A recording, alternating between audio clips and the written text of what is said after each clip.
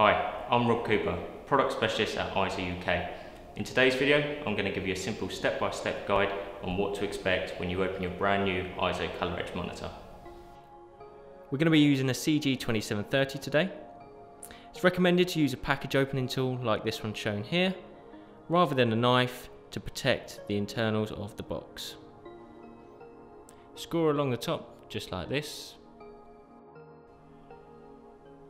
Let's pop this back down now and start by opening the box.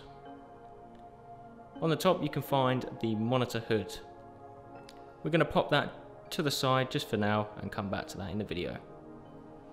We can find here a power cable, various video cables, and of course a USB cable.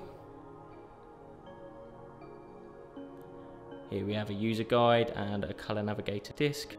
And if you've got a CG, you'll find a screen cleaning kit included. Let's take the polystyrene off and pop that to one side like that.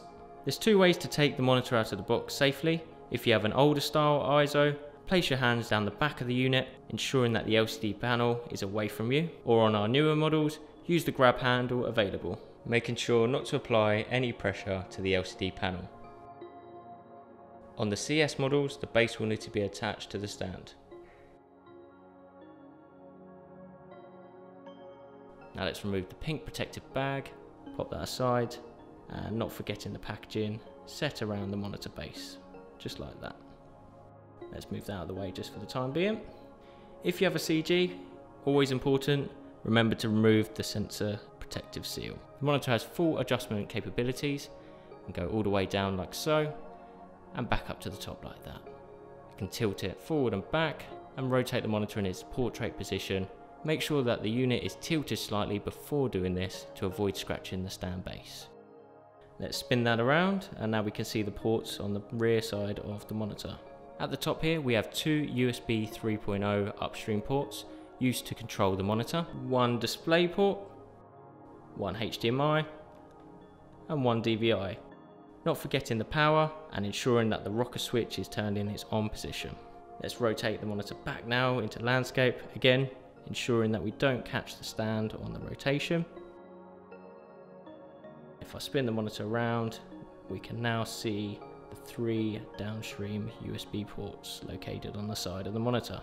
The USB ports can be treated as a USB hub. The top port there can also charge your mobile device even without the computer attached. This needs to be set using the on-screen menu.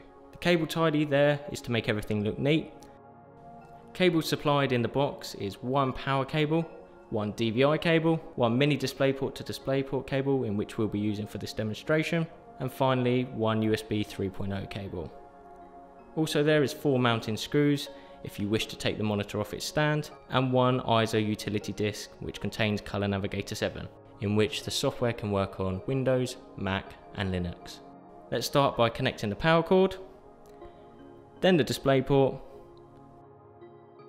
and the all-important USB 3.0 cable.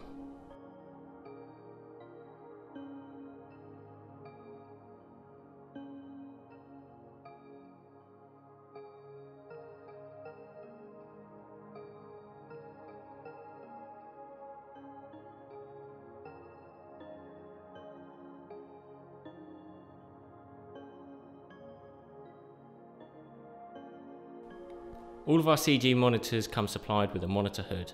This one here is still in its packaging, and we'll remove this like so.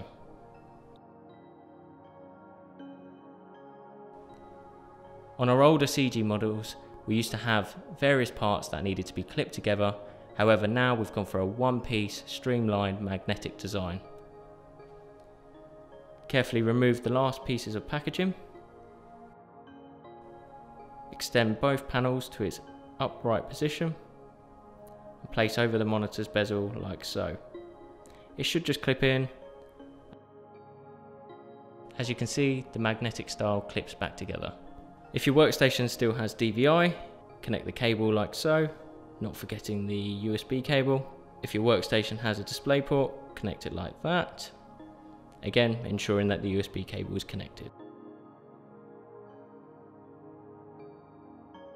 If you own a Mac, the mini DisplayPort end of the cable will go straight into your Thunderbolt 2 port, followed by the USB cable.